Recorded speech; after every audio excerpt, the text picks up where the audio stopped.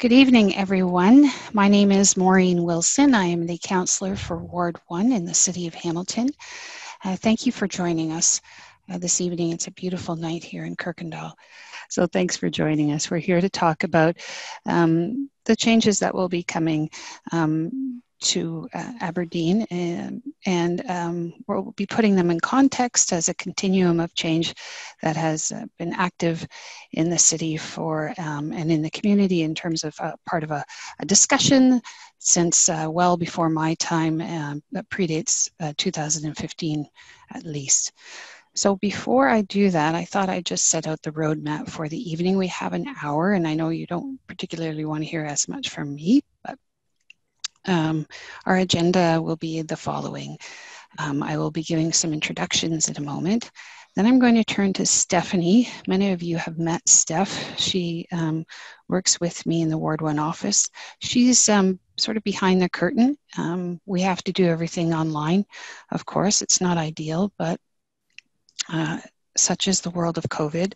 She'll be sort of setting out the rules of engagement and how the evening is going to operate in terms of questions and answers and how that all works. Then it's back to me for just a few more contextual remarks for introduction.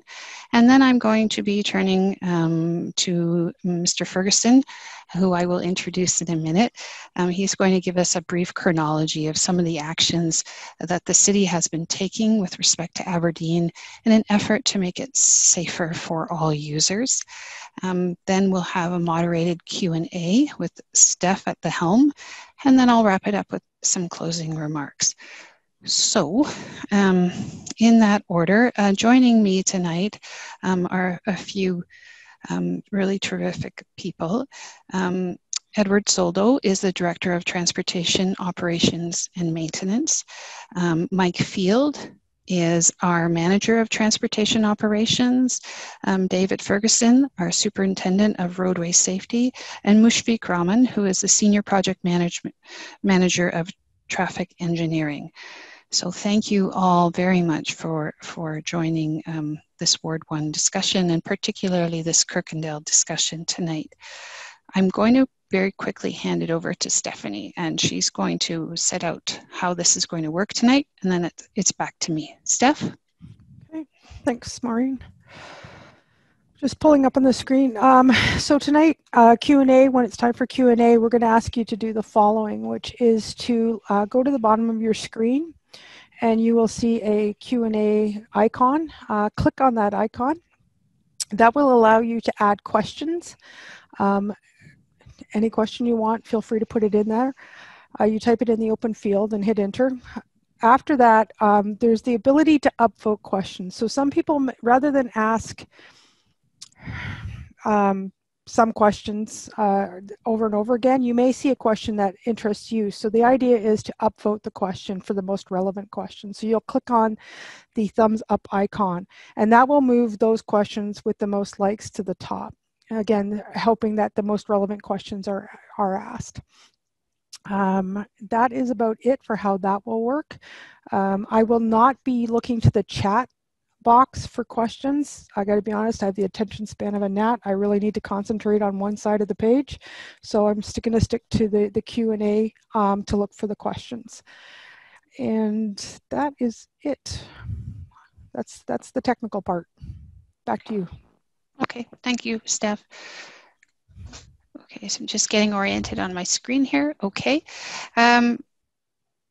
So why are we here tonight? We're here to discuss the changes that will be forthcoming to Aberdeen, and to put them in context. These changes are a story map, if you will, of efforts and actions that have been taken since about 2015 to 2017, incremental changes to try and address an outstanding safety issue for all users, starting with pedestrians, and put them in the context of what is some of our city policies that have been deliberated publicly and debated and have been open for consultation. And I'm speaking, of course, specifically to the big one, which is Vision Zero, which I'm sure most of you know about. I believe it started in Sweden And at the time, it was quite something.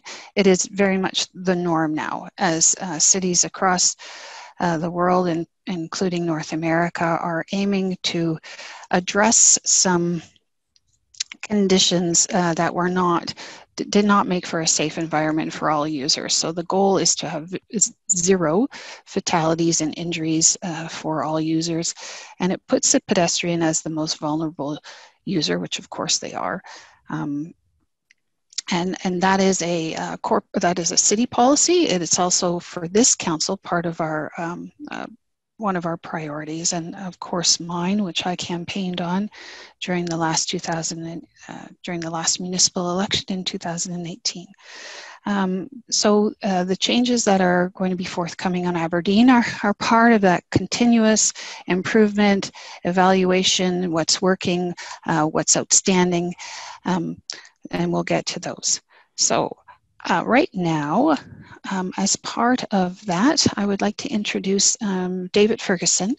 As I mentioned, he is the superintendent of roadway safety, very familiar with Aberdeen, has had carriage of this file for many years, and I'm very, very grateful that he's here with us tonight. So David is going to give a little bit of an overview of all these various actions, and to put it out almost in a story map for us. So David. Thank you, Councillor. Thank you. Good evening, everybody. you. Stephanie, you got my presentation there? Yep, it's up. Perfect. Yeah, so if you want to switch to the next page. There we go. So just wanted to provide some background. I know over the years I've had a number of questions sort of around Aberdeen. Where does it come from, and the issues? So back in 2015, the Kirkendall Association undertook a review of Aberdeen. And this was part of the Ward 1 participatory budget that at the time was conducted by Councillor Aidan Johnson. And then from that, in December of that same year, he brought forward a motion to GIC for a full review of Aberdeen from Queen to Longwood, with a focus on safety and operations, as well as looking at it through the lens of Vision Zero, as well as complete streets. Subsequent to that, or after that, we had in March our first report to Public Works Committee in 2017, identifying some interim safety measures. And then it was on our outstanding business list, and therefore we provided a follow-up update report in June 17, or on June 17, 2019, Public Works Committee. Next slide.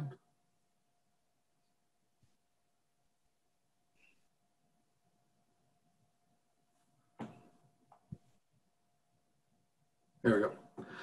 So this is just a list of some of the things that have been recommended and approved by council, and of course implemented.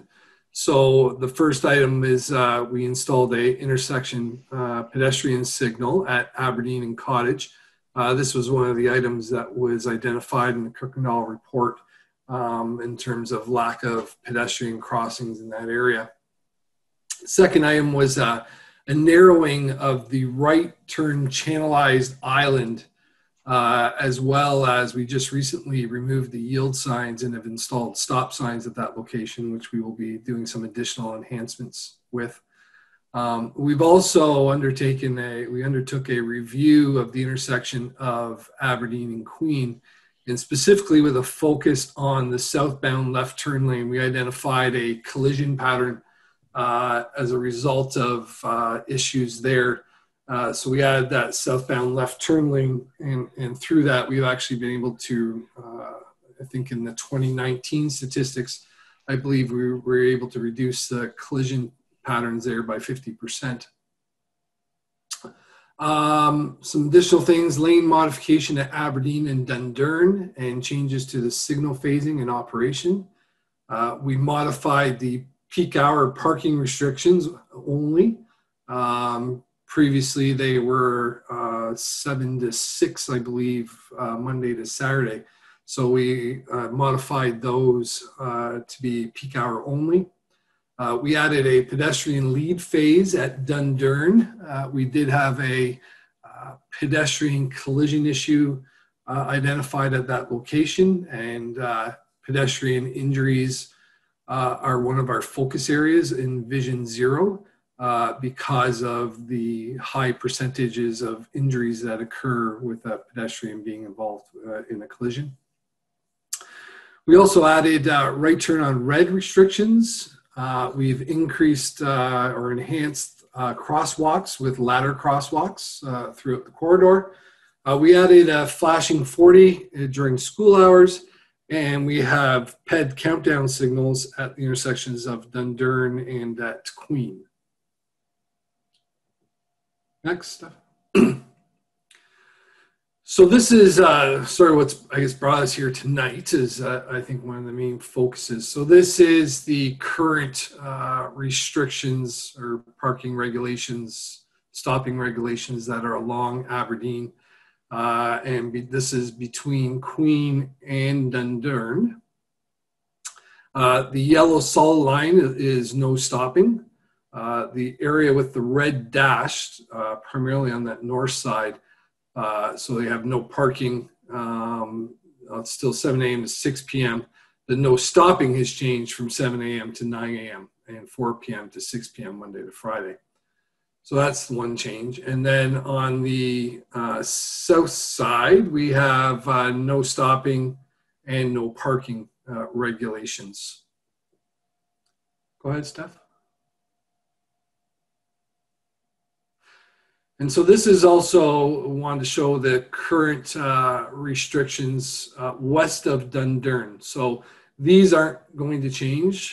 These are going to stay in place. And so there'll be no change in this area at this time. Next one, Steph.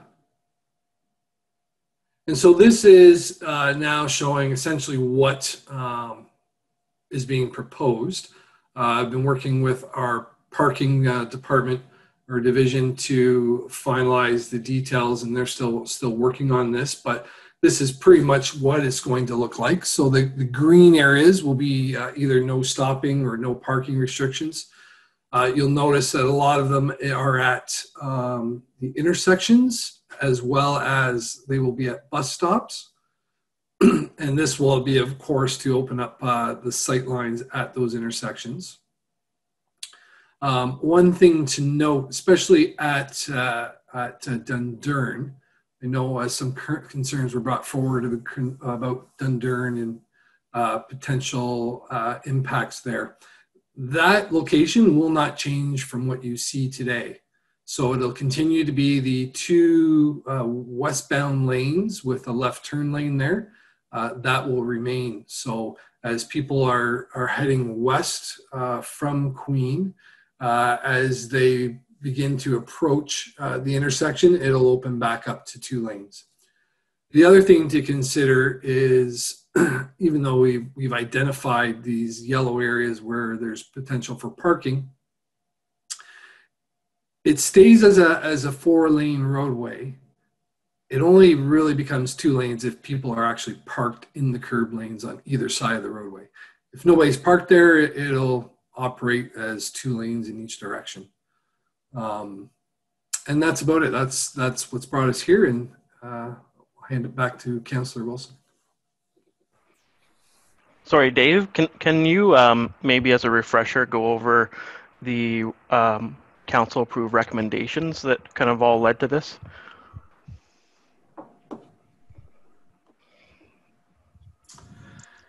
Yeah, just trying to think what they all were. I don't think I have them right in front of me. But in each of those reports that were submitted to Public Works Committee and then approved by Council, each of the items that were implemented was a recommendation by staff to Council and subsequently approved. Just another note, in terms of the Kirkendall report, they had a number of items listed that staff did review and I believe was reported on the 2017 report. Yep. And I'd say about maybe 50% of the requests staff did not support. There were various things that they were looking for, but really it requires something of a bigger plan in terms of almost reconstruction to be able to accommodate some of those requests. So we're working based on the principles of the Vision Zero, the complete street model, and working within the existing right-of-way. Mm-hmm.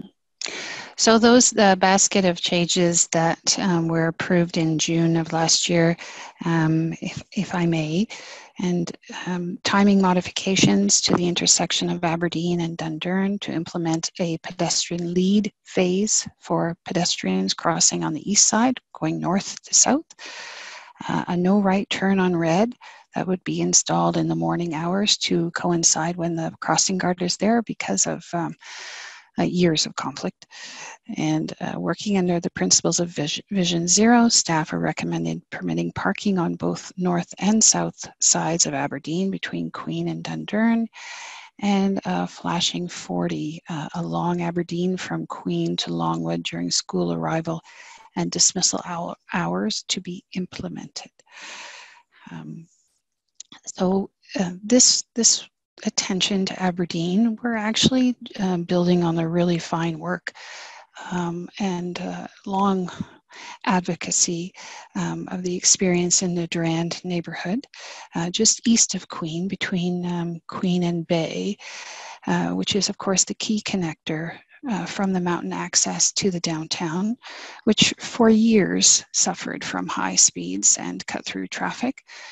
And the Durand Neighborhood Association mounted a pretty a good defense and successfully sought and achieved narrowing of that part of Aberdeen permanently from 2 one lanes down to one-way lane with permanent bump outs along the way.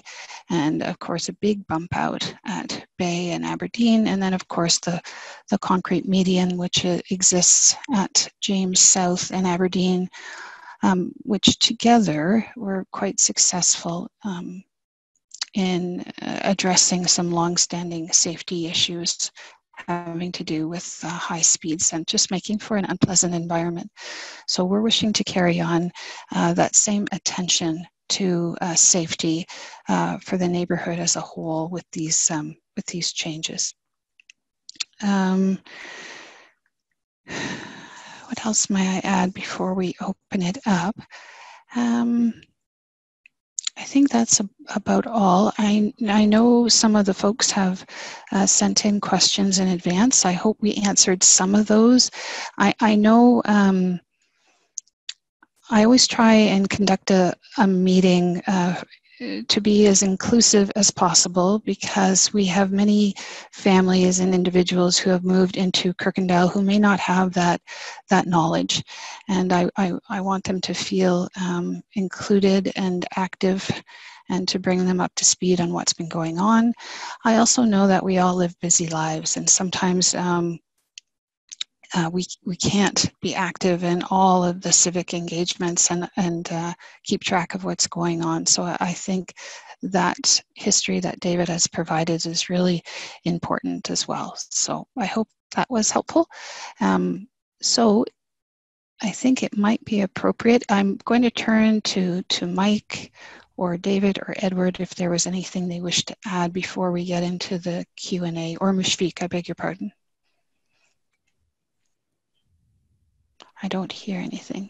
So I think one of the recommendations related to implementing the changes and then reporting back to Public Works Committee within 6 months is an important one. And that's the period of time when we're going to be reviewing and evaluating the effectiveness of all the measures all combined and to see if they have met the objectives that we wanted them to, and if we need to make any alterations to the plan. So that's another important piece that we should just point out. Yeah, thank you, Mike. A really important piece, so that this will be monitored and continuously assessed by our professionals in the transportation operation and maintenance. And I, of course, will be listening to all of you, gaining the feedback and walking the walk around that neighborhood as I do all the time. So in combination, moving to a better place for all users. And that's the goal. The goal is to make Kirkendall even better. A couple other points I would like to make is, as you know, Kirkendall, or you may not know this, has the second largest number of speed bumps in all of Hamilton. I think we're at 49 and Ward 2 maybe at 50 or 51. So I know there has been an expressed concern about what this might do to generate, some of us call it rat running or cut through traffic. We have that right now. And in fact, in the Ward 1 office, it might be the #1 complaint. And so the objective here is to look at the neighborhood as a whole and to address the issue of the principle and practice of induced demand. So traffic engineers have known about induced demand since the 1960s. It's just taken politicians a lot longer to catch up. So in fact, traffic is not like water that finds its way into crooks and crannies. Traffic is, in terms of the elements, it's a gas. Traffic will fill up whatever space you provide it. So if you provide more lanes, traffic, they're going to fill those lanes up. So when we add more lanes, it looks like it's addressing a congestion issue for a while, and then all of a sudden you find out, boy, it's just as busy, and that's because they're a magnet, it's a gas. And what we're trying to do is, with the conversion of Queen Street, which is will be completed at some point this month, we will be providing those who are traveling in a north-south direction an opportunity to either turn, if you're coming north, left onto Aberdeen, going straight, if that's your destination, and or turning west onto Aberdeen. So we're trying to lessen the load, if you will, throughout all of Kirkendall with these basket of changes that always work like peas and carrots together. You can never do anything in isolation because it just doesn't work that way. So you've heard enough about me, from me rather, and what I'd like to do is go to Steph and see if she can maybe read some of these questions out, and we'll try our very best to respond. Okay. Mark, the first question up is from Mark. The road handles 20,000 vehicles per weekday now. How do you propose to manage the overcapacity? Okay. I will take that. I'm not a professional engineer, but one of the points that I have been making continuously in the communication through via all of our platforms is, in fact, it's not at capacity. In fact, there are many examples of major arterial, Aberdeen is a minor arterial, that in fact carry a greater volume of traffic, and they are 2 lanes. So Russo is of course one, Wilson in Ancaster is another, Kenilworth, which under the leadership of Sam Marula in partnership with the Mountain Councillor provided for parking on both sides of those, that 4 lane. Again, it carries overall a greater capacity. So Aberdeen right now has the ability to move to fewer lanes if we're using others as an example, and the other one, of course, being Governor's Road. So thank you. Next. No, is there anybody from traffic management that wants to participate in that, answering that question? No takers? Good. All right. Graham is asking, how are cyclists being accommodated? I can try and answer that. So Aberdeen itself was never identified in the city's cycling master plan. However, there is work underway right now with a consultant on a multimodal study for Ward 1, which seeks to identify and maximize and provide for really key connections that may not exist right now in Ward 1 to facilitate a safer, more efficient and effective, whether it be a pedestrian or a cycling experience. I'm hoping that that work will be concluded by spring, and then the implementation can begin thereafter. Next. Thank you. Rhoda is asking, what are you going to do to avoid rat racing on streets where you can't put no left turn signs? I'll hand that over to the professional engineers, but as Mike noted in his comments, like all of the initiatives that have taken place,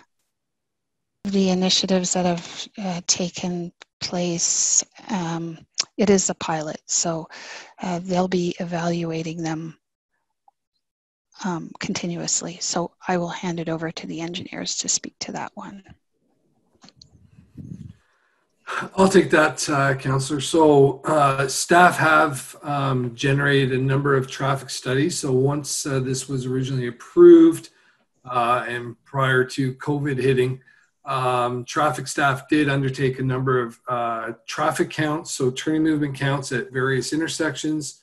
We conducted, we call them ATR counts, which is mid-block speed and volume counts. We collect that data, as well as we've undertaken speed and delay studies that started from actually the top of the hill, the Queen Street Hill at Fennel, and all the way out to the Highway 403. Once these changes are implemented, we will be conducting those studies again. I suspect probably in April, maybe, we will start doing those studies, as well as we will be undertaking observations both from the Roadway Safety Group as well as our traffic signal systems group. We will be monitoring the locations. If we identify, I know one of the concerns is, vehicles may divert into neighborhoods. If we identify that that's occurring, we will undertake it's called a cut-through study. We'll have staff placed throughout the neighborhood. We record license plate information, and then we track where a person enters and where a person exits.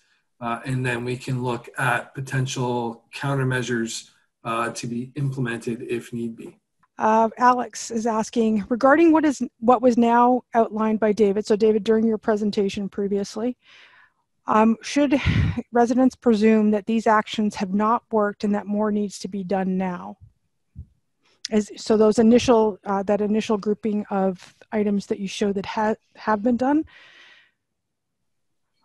should we presume that that was not enough, and this is why we're looking for more calming opportunities now? So, I mean, one of the things that you find with studies and implementing collision countermeasures, you really need to have a period of time to go and determine whether or not they actually work. So, for example, I mentioned about the Queen Street Aberdeen changes that we implemented.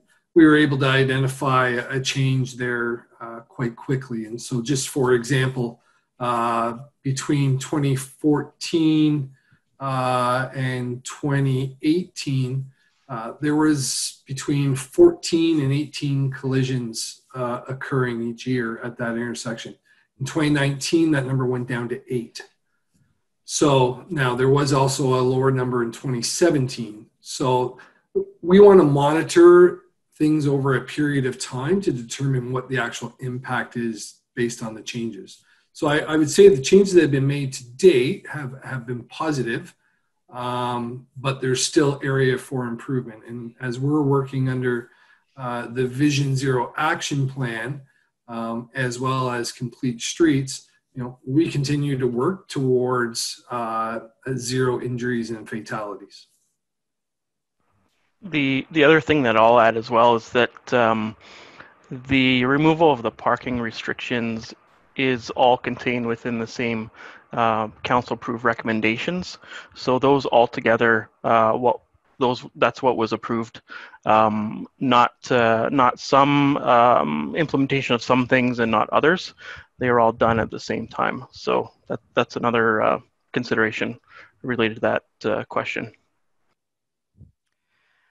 In the meantime, we will go to Randy's question about, and this relates to cycling. Both Randy and Jeff have asked why parking is the better consideration to act as a protected lane rather than cycling being a better way to help calm traffic and protect the pedestrian.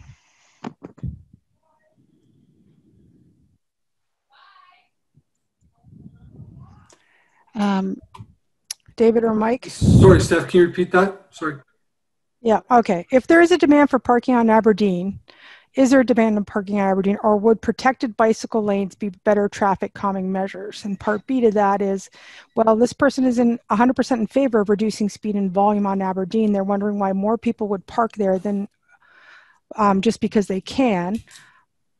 And at the same time, it is an abysmal route for cyclists. If a road is an arterial, it should be a preferred route for cyclists and pedestrians too. And protected bike lanes should be a more effective way of reducing volume and traffic. So basically, why did you go with parking instead of adding protected bike lanes to help protect cyclists? So maybe I'll take that for a bit there, Stephanie.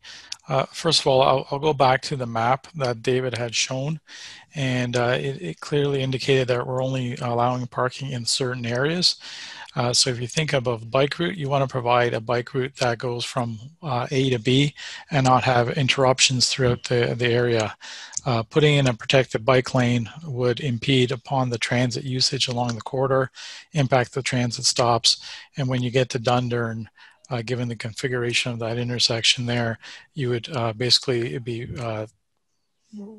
having those cyclists go back into general purpose lane. So it's not really an appropriate route for cycling. To go with protected bike lanes along this route as well, we would have to do a complete reconfiguration of the entire street.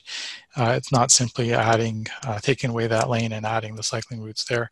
And that would involve a lot more work in terms of longer term and be quite permanent. So going back to what the councillor had indicated earlier, there is a study underway that would identify proper cycling routes through this corridor. I would say to you that Aberdeen itself is not really conducive to having protected bike lanes on there. It's better to put that kind of cycling facilities on a parallel roadway. Thanks, David. Back to that question I misplaced is, how many serious injuries and fatalities have there been on Aberdeen since the current improvements have been made? Is that basically your only measure of safety on that street? I'll let the engineers speak to this, but I think I made a point in my letter to the community that safety is measured in different ways, and it's also the aversion of a place because it's not safe. So that message can be passed down from one generation to the other. I know that was a message that was passed down to us when we moved in the neighborhood, that there were just certain streets you avoided when you had young children. So that in it of itself is a measure, or I think a measure of the absence of a safe route.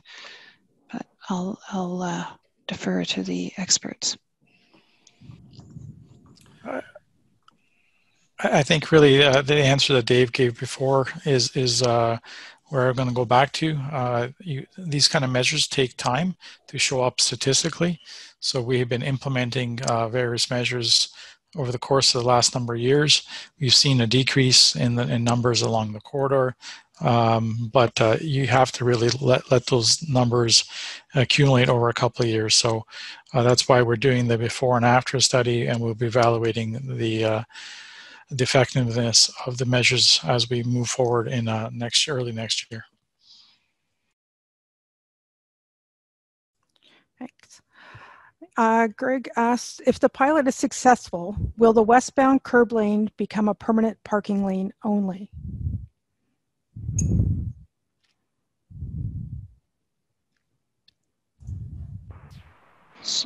Sorry, do you mean the north or south? Could you So it would clarify that? it would be on the north side of Aberdeen, facing going westbound. Just I think, reread. yeah, Sorry, Mike. it's asking if the, I guess, if the parking restrictions will remain in place after the pilot's finished.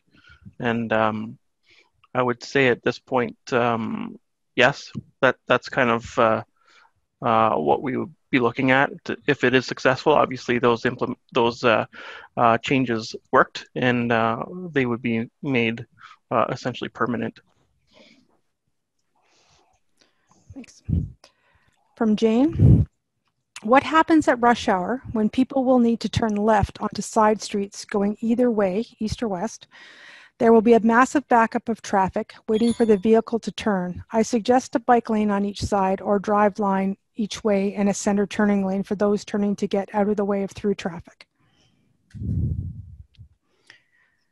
So how will they deal with people who are turning left and right and blocking traffic? Yeah, so that'll be something that we're identifying as part of our observations and our turning movement counts to identify if there's issues. If there are issues, then there are items that we could implement. For example, maybe you add in some restrictions in the area of the intersection on the opposite side of the roadway so that vehicles could get around a left turning vehicle if need be. So that'll be all identified through our observations. This is from Mark. How is it safer with drivers entering parked vehicles with high volumes of traffic?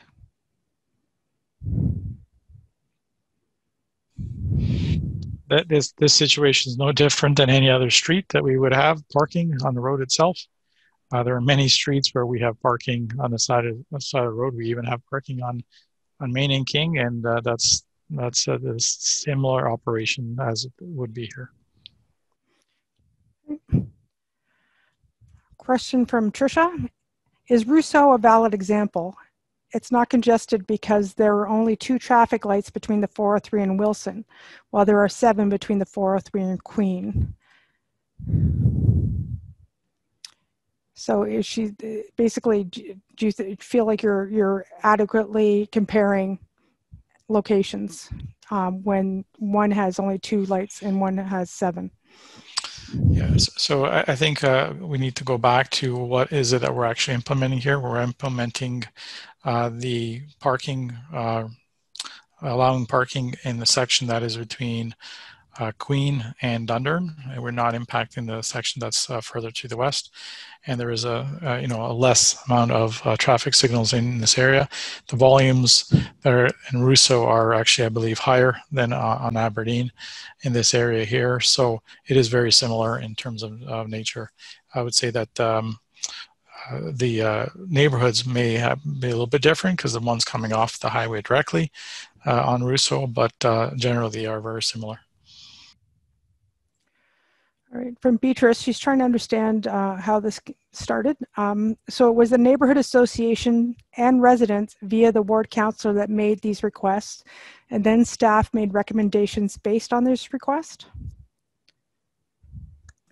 What started this out? And this is a chicken and egg thing. How did this begin? Maureen, you're on mute. Thanks, Deb. I'm not sure I understand the question, but I'll answer it. This request for an address to Aberdeen started as early as 2015. And the conversation grew, and then the Ward 1 councillor was involved. And then once that becomes involved, then the staff become involved, and then it's assessed and studied. And then if it's deemed to warrant any action, then it gets on the docket formally in a committee of council. Not sure that answers your question, but.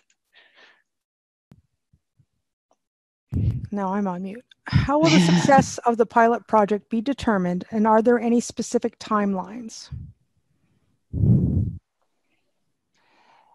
I think there are. I think I heard David say that there is an assessment part of it will be formalized in the spring, but I'll let him, of course, speak to that. Yeah, as per the direction of council, we are required to report back to Public Works Committee in 1 year. So based on our studies, our observations, what we determine to be whether it's successful. So we follow our policies such as Transportation Master Plan and level of service that is considered acceptable. And based on our evaluation, we will make a recommendation in terms of possible improvements to move forward with, and leave that to council to support. Okay, thanks. Can you speak to the traffic models that were conducted? Can Aberdeen, as one lane in each direction, handle the AADT? I don't know what that is. I'm sorry. I'm sure you do. But what traffic models were conducted, and can they handle the AADT? Yeah, so our signal systems group undertook an evaluation using a computer program to determine what the impact would be from going down from 4 lanes to 2 lanes. Based on their comments that they can be accommodated, it will still be within the acceptable level of service as identified in the Transportation Master Plan. I think there's a couple of locations where it's identified as a level of service D. So those locations our signal systems group will be paying close attention to, making modifications to those signal timings at those locations as we implement the program. And again, as we talked about earlier, it still operates as a 4-lane road and is dependent on parking. So if there are areas where we identify issues, we may have to add some additional parking restrictions to improve at an intersection. But as I mentioned, at Dundurn, for example, the existing configuration stays the same. So, but we'll continue to monitor that. Signal Systems feels that it can be accommodated as recommended. Are those studies available publicly? And where would they be if they are? I believe they were in one of the reports. I believe we talked about level of service and maybe timing delays or existing runs. So I believe that is available.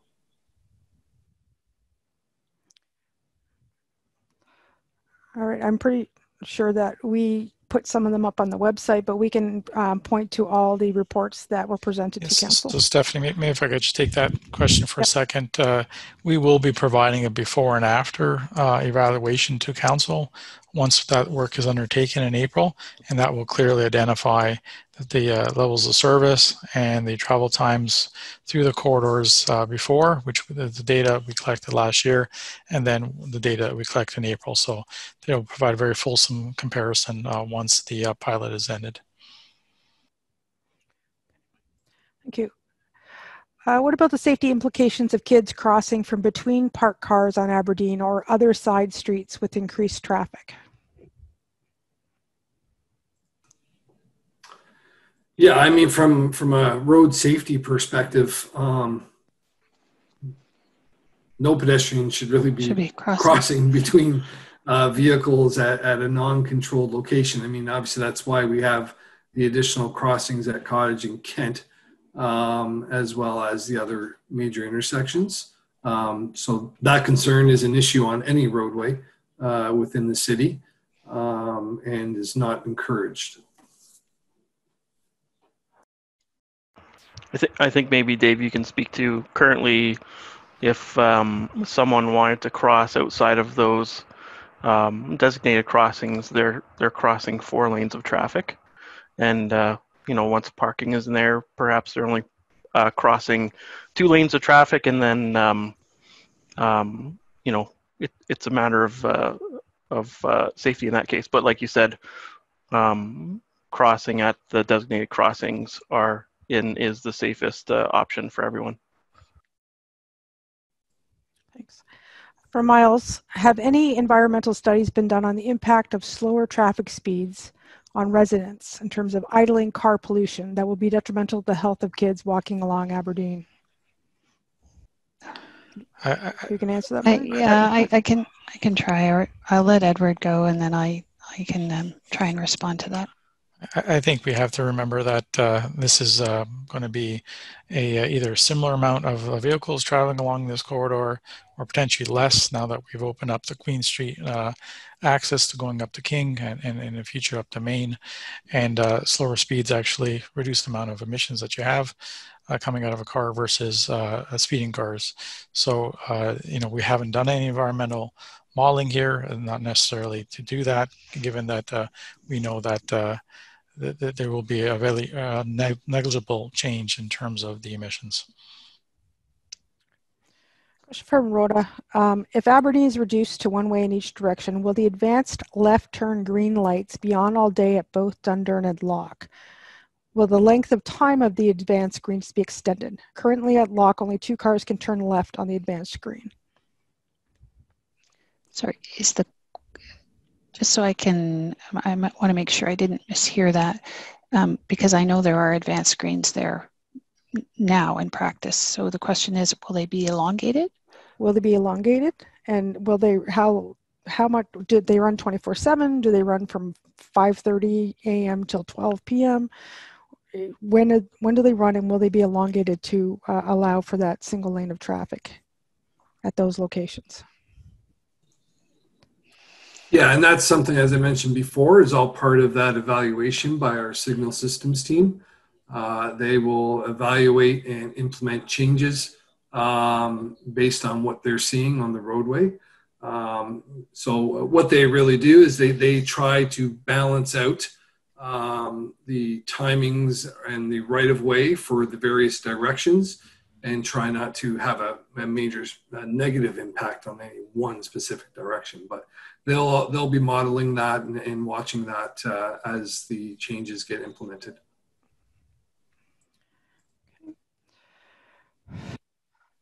From Graham, what modeling has the city done on the eastbound right turn from Aberdeen to Queen Street South for rush hour?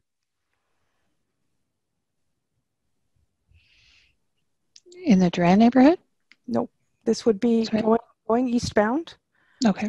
Okay. There is a right turn only to go up the Queen Street Hill, or you can, and then on the other side, of course, you can go left or straight into Durant. Graham is wondering what kind of modeling has the city done on that eastbound right turn? That movement is not changing through the course of this work. There's still going to be that right turn movement, so that hasn't changed at all. It would have been reviewed as part of the overall level of service analysis, but there's no change to that movement. Thank you. Susan is asking about how this will affect those with physical challenges. How will DARTS users access their patrons? Are there any other considerations for people with disabilities that this may put them at jeopardy? I'll let the other folks respond to that, but I guess I would say, if you're making the pedestrian journey safer, it will be, of course, that buffer of space and time. It will be also safer for people who require some sort of mobility device. Yeah, so one of the things that was identified in that Kirkendall report was the unsafe feeling for pedestrians walking along that corridor because there is a narrow sidewalk and you have a live traffic lane right next to the sidewalk. So for a person with mobility issues, this would provide a better experience for them in terms of going along the corridor. Yeah, I think that's the biggest point to it. There is nothing to reduce speeds between Aberdeen and Studholme. Why is that? What can be done to help the folks at that end of Aberdeen?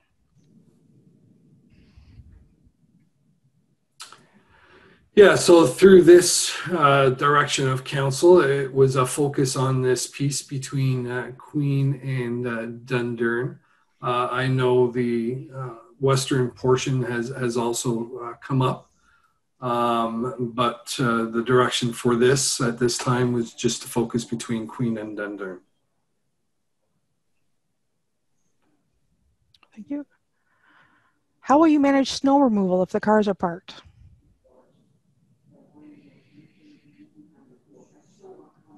Steph, I'll take that one. That's simple. It's we'll deal with snow the same way we deal with any other street that we have parking on.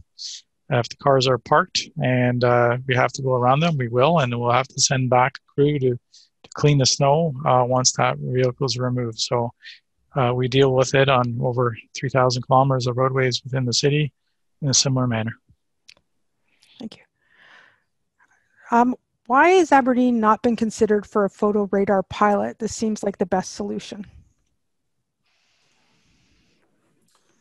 Yeah, so one of the biggest issues there is, as you know, we have an extended 40-kilometer school zone area with flashers. Automated speed enforcement is currently not permitted for use within area with a reduced speed limit that is controlled by flashers. The province is coming forward with changes to the Highway Traffic Act, which would see some modifications with respect to the school zones and the removal of flashers. But until that takes place, we're unable to implement automated speed enforcement within that area. What about reducing speed limit to 45, reinforcing it with electronic surveillance, which we just talked about? That's all I got. And can't be done at this time. And people are wondering, there's a number of people wondering why the Hamilton Police Services cannot be on site to enforce speed as a solution to traffic and speeding problems on that street. So maybe I'll jump in here. Hamilton Police Services does go around and enforce speeding on all our roadways, but they do have limited resources. They can't be everywhere at all times. We have requests by the hundreds for them to come out and do speed enforcement on various streets. The automated speed enforcement is another tool that we're piloting right now and rolling out. Hopefully in the future that'll be something that we can help reduce the demands on the Hamilton Police Service. But at the present time, there's only so many resources. They can't sit there 24/7 to deal with the speeding. So if additional changes are found to be untenable due to traffic congestion and increased cut-through traffic into residential streets endangering pedestrians, would the city consider reinstating the original 4 lanes with no courtesy parking without further delay? So this is a pilot, and once we have done the pilot and done the evaluation, we're going back to council, and at that point, council can decide if the pilot will continue as a permanent, or if they want to go back and revert the parking to the way it was. Right. Alan is asking if Rousseau is also asking is truly a comparison, but you did respond to that earlier, saying that you felt it was, even though it has a certain center turning lane and no parking. Did you want to expand on that further, or do you feel you answered that previously, Edward? Rousseau is going to be undergoing as well changes in the future. It is there's an environmental assessment that was completed for it, but I do believe that is a good comparison. Is there concern about emergency vehicles getting through with the parking in place? No concerns whatsoever.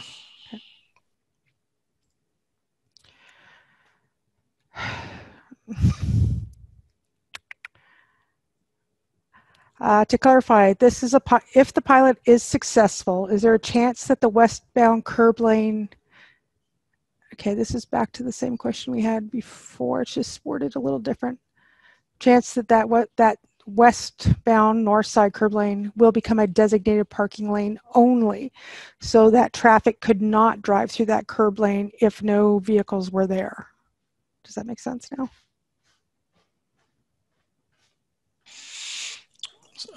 So that really can't happen. You can always drive on the roadway if there's no parking there. If there's no one actually parked there, it's a roadway. So if there's someone parked, that'll block you from going there, but we don't designate roadways so people cannot drive in them. You would actually have to physically make changes to the roadway that would prevent someone from going through. Back to, will parking be allowed during specified times? And the answer to that is it is allowed 24/7 during that period of time. Is that correct? Correct. Except for west of Dundurn, which is not in scope of this necessarily this discussion, but that will remain the same as it is now, which is available 24/7 with the exception of, I believe, 7 to 9 in the morning. That's west of Dundurn. Okay. Right. Where is most of the traffic going on Aberdeen?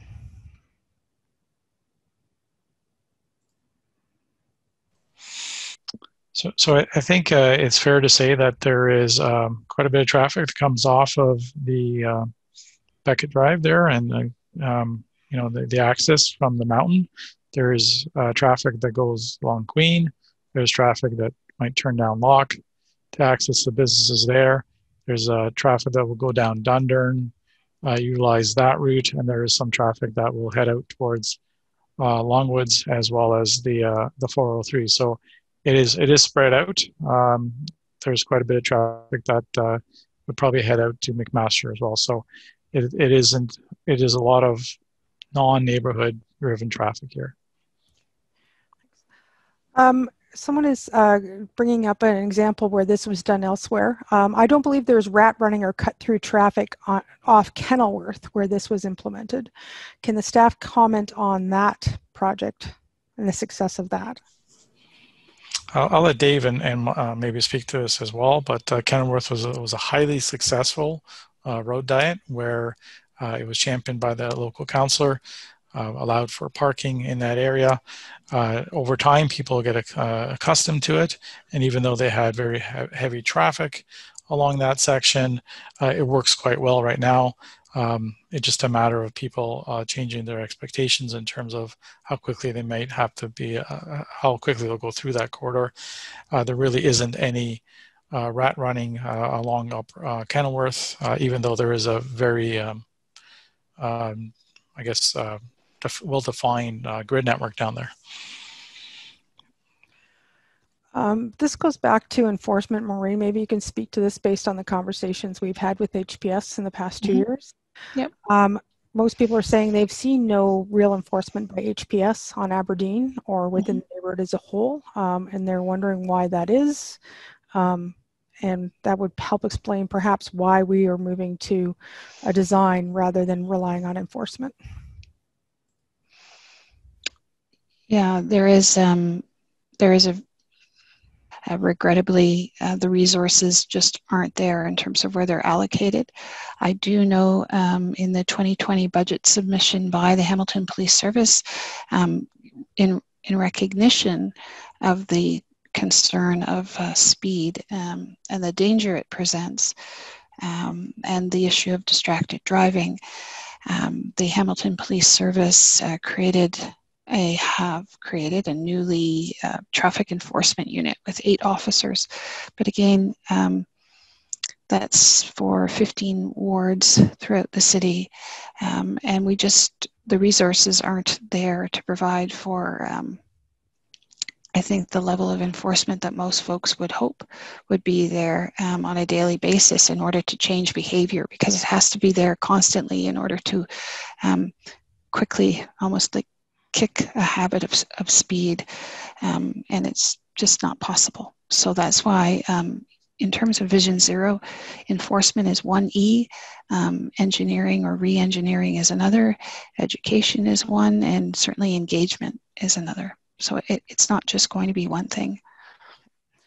I'm Just gonna, if you'll bear with me, pivot to some questions that came earlier that people sent in advance to try to be helpful. Yep. Just watching the hour. Yeah, Stephanie. I know. It's just it's a lot of questions there. Mm-hmm. I understand safety of pedestrians, including children, along Aberdeen is the concern. We know that there are currently backups both east and west along the stretch during rush hours, and moving to 2 lanes will frustrate this traffic more, which will then take people onto residential streets to bypass the blockage. How will this move make the whole neighborhood safer for pedestrians, particularly in the light of the Vision Zero strategy? So I know David spoke to the fact that it's a pilot, that they have their points of reference where they will be measuring, but I'll let him speak to that again if he would like, or anybody else. Yeah, so as mentioned, we're going to continue to monitor from the Vision Zero perspective.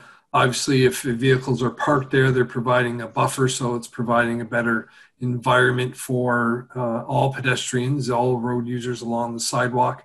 If we are monitoring the side streets or local neighborhood roads, and as I said, identifying an issue, we will take corrective action on that and identify countermeasures that could be implemented to address those issues to ensure we're still meeting our Vision Zero needs.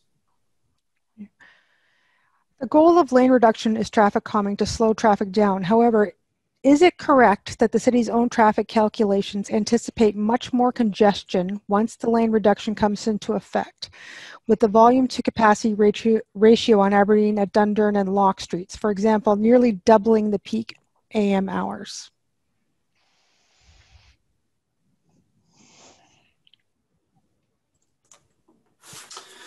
Yeah, so based on the analysis conducted by our signal system staff, so they identified it through a worst case scenario. I know there was reference about the biggest difference in the numbers in terms of queue lengths.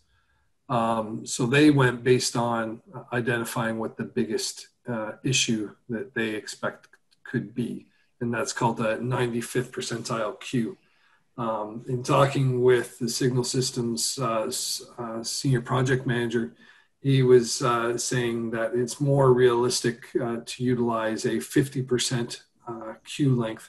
So if it was identified that it was going to be, let's say 300 meters, then he says it's probably more appropriate that you'd be looking at 150 meters. So you've gone from 50 meters up to 150 meters instead. And again, as we talked earlier, the signal systems group will be monitoring and implementing signal timing changes as needed. Can you just explain the queue bit a little bit in more detail, what you mean by queue?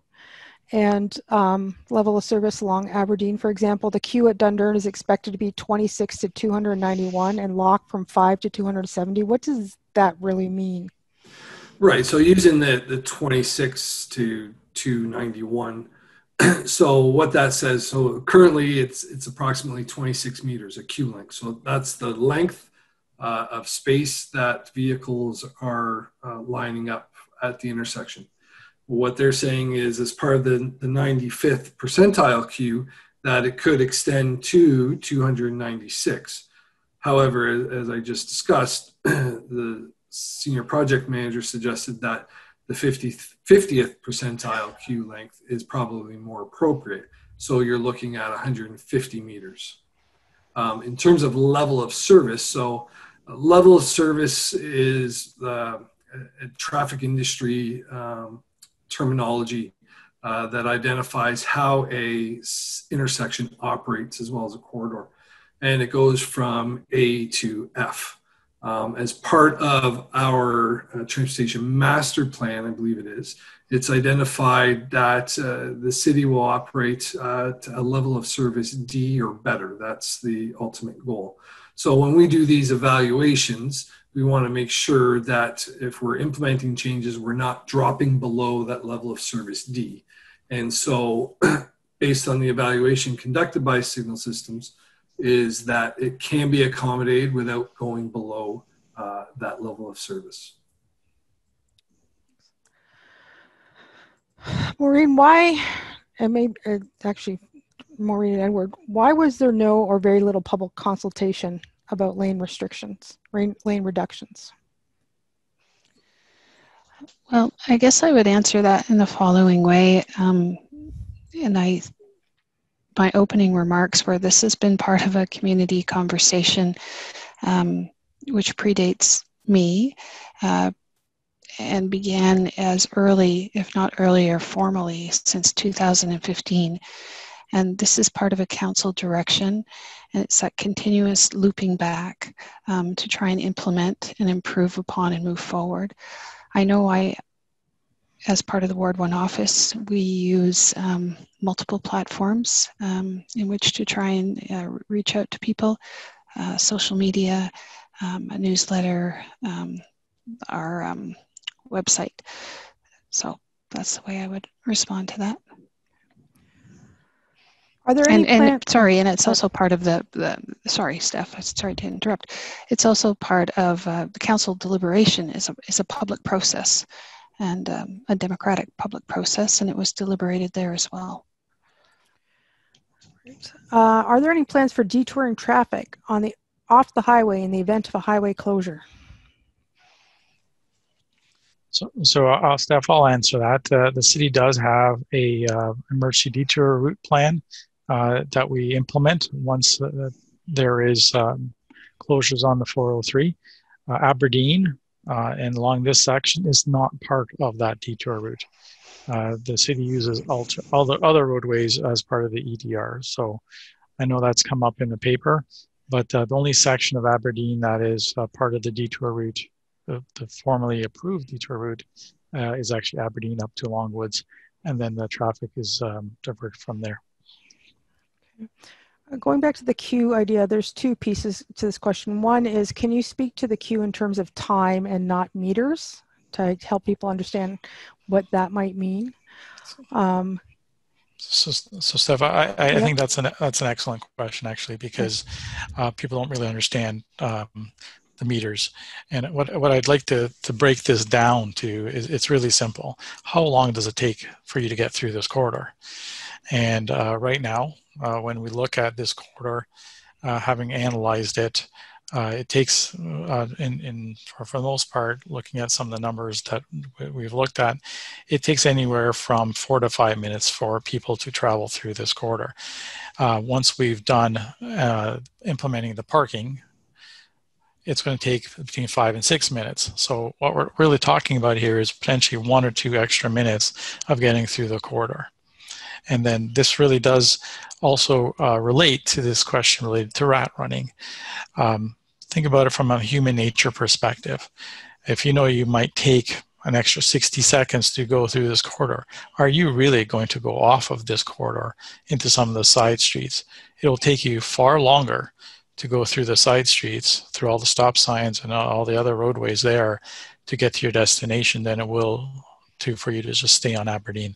So there really is not a large impact in terms of travel time going through the corridor. Thank you. Since this is an experiment, will you assess the traffic changes on Queen's configuration before making the number of lane changes on Aberdeen? The council direction was that the changes to Aberdeen be done upon the completion of the conversion of Queen. Formal EDR is different than the real EDR that is followed. People come along Aberdeen to turn onto Dundurn to go to York to rejoin the highway. So the point being that, you know, nobody's following the rules. All right. In terms of queuing, Mr. Ferguson appears to be telling us that at 50% queuing, the queues will be much longer than they currently are. How does this increase safety?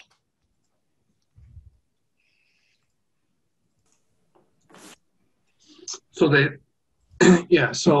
I mean, a congestion situation, obviously you're into slower speeds because people aren't able to move as quickly. So if incidents do occur, they are occurring at that lower rate of speed. Therefore, the percentages greatly decline in terms of injury potential. Tricia, how is it that the city is implementing the lane reduction as a traffic calming measure on an arterial road when the city's traffic calming policy states that such measures are not suitable for arterial roads because the purpose of such roads is to move traffic efficiently to reduce the amount of traffic and speeds on the lower classification streets?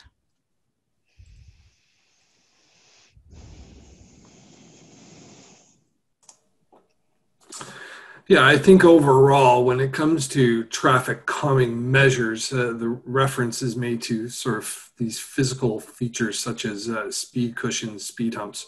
We get a lot of requests for implementing those on these types of roadways, which we will not do. Secondly, is the new policies that have come forward and approved by council related to complete streets, Vision Zero, the Transportation Master Plan. They are more accommodating for implementing these types of changes on these types of roadways. And we've seen that implemented throughout the city at various locations. And I think if you could wrap up with just really telling us about how people can feel safe on the side streets, how you're going to measure the cut-through traffic that may occur initially as people get accustomed to what's going on. I think that's one of the biggest concerns as I read through a number of the questions that were submitted previously and online. How can they feel that they're going to be safe on their residential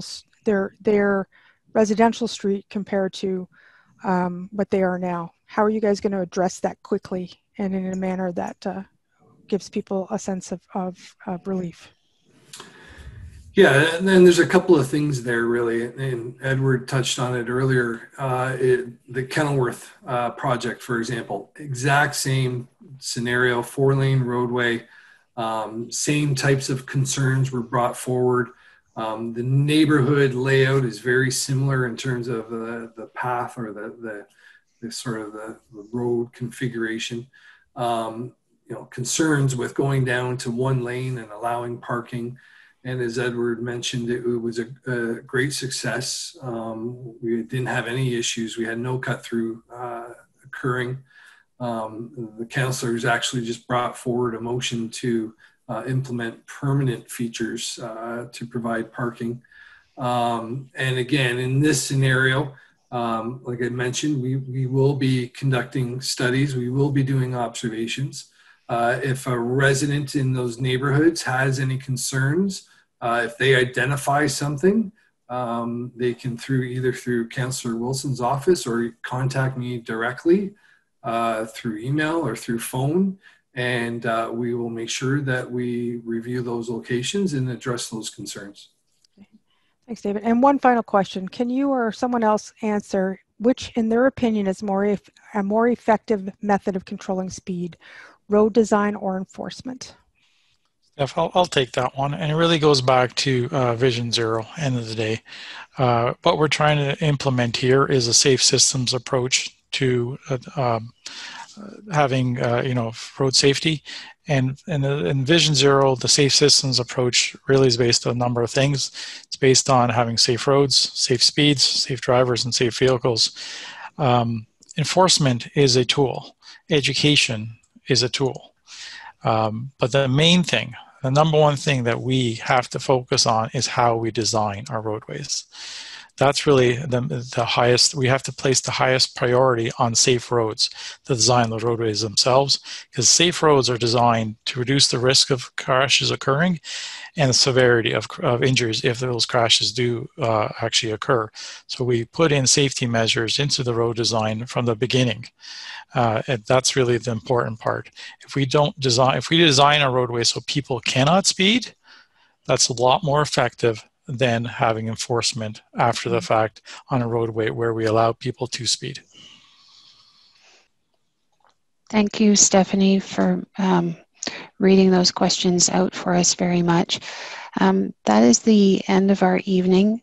We went well over time, but I believe it was time well spent because we wanted to get to each type of question, and I trust that we did that tonight. My understanding from Steph is that this is on the YouTube, so you can watch it at your leisure, or if you wanted to share it with some of your neighbors who are not able to join us tonight, that's at your disposal. Please feel free to do that. Thank you very much to everyone who took the time to join us. I know we all share a great concern and love for Kirkendall and all of Ward 4.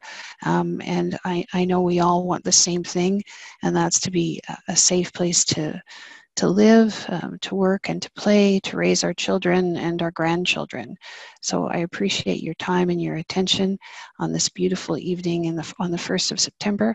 I also would like to thank all of the staff who took the time to share their insights and expertise with us tonight, and to walk through all these very good questions. So thank you all, and again, please feel free to contact me at any time if you needed further clarity on any of these matters, and I'll try and help you the best that I can, and I will be here all the time listening and watching for how this all unrolls. So thank you, everyone.